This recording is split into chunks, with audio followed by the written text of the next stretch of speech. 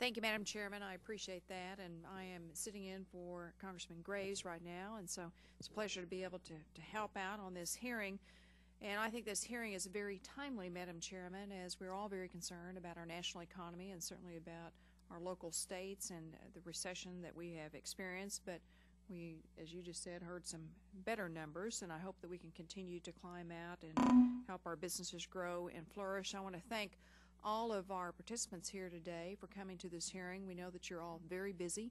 You have businesses and companies and associations that you are running, so we appreciate you taking time to lend your expertise and to talk about a very important topic with us today, and that is how we can create more jobs and opportunity and capital and investment and encourage our economy to grow. It's all about jobs right now, and that's what people need to have in America's jobs. And we're very excited to hear your expertise about incubators and small businesses and what our small business owners need and our entrepreneurs need so they can grow.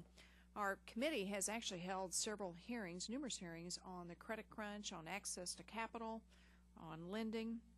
And I know that small businesses are finding it harder and harder to come by the capital that they need to be able to create those jobs and to expand their businesses.